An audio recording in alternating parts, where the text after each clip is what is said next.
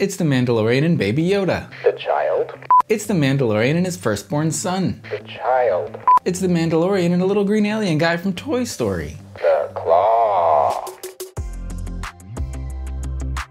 Hello friends, I'm Josh, this is Josh Builds Stuff, and today we're taking a brief look at the brand new Mandalorian and Baby Yoda Brickheadz. This set contains 295 pieces, is suitable for ages 10 plus, and costs $20 for the pair of them.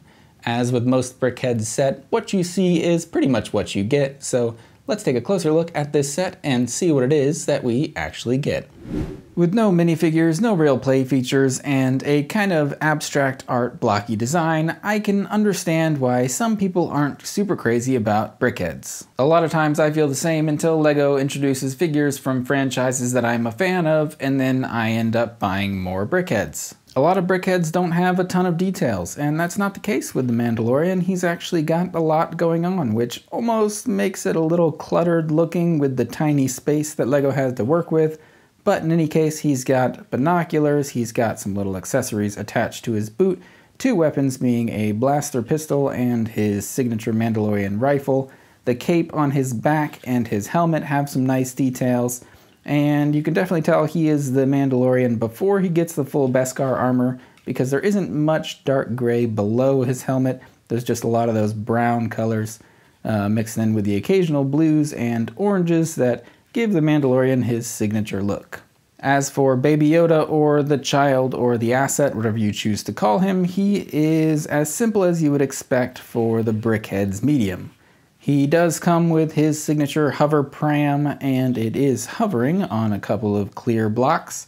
Baby Yoda himself pops out of his pram, and so you can see that these are two completely separate pieces, so you can have Baby Yoda hanging out by himself alongside the Mandalorian, and I think the proportions look pretty good at this scale. The box for this set does almost introduce a play feature for Baby Yoda, in that they show his ears positioned like this as a happy pose, and then you can flip them over, and that's what Baby Yoda looks like when he is sad. Honestly, I think LEGO did a really good job with this Baby Yoda figure. He's instantly recognizable with his big puffy coat and oversized eyes and ears, and somehow, even in this tiny form, he's still very cute. The build for this set, as you would expect, was relatively simple. It does consist of mainly small pieces, so still took about 30 to 45 minutes for both figures. There was one relatively interesting build technique where the front two halves of the Mandalorian's helmet were actually built and inserted sideways, but other than that, most of the build was relatively straightforward. If you've built one Brickheadz set, you've pretty much built them all with some minor changes in colors and details. That being said, it's still a fun build, and is still worth your time, in my opinion.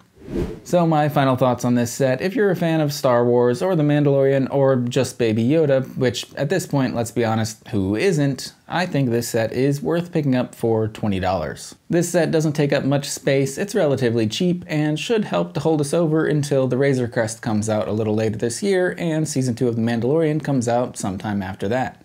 If you've got negative thoughts on the Brickheadz line or Baby Yoda himself, you should keep those to yourself. It's 2020, the world's gone crazy, we need some things that are a little more good in the world, and I think we can all pretty much agree that Baby Yoda is unequivocally good, so just let us have it. Just keep your negativity to yourself, and let us all have the goodness that is Baby Yoda.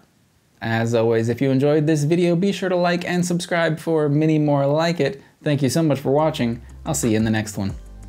Bet you like that final episode of The Mandalorian. It was awful. Those scout troopers kept punching Baby Yoda. It was the worst thing the Empire's ever done.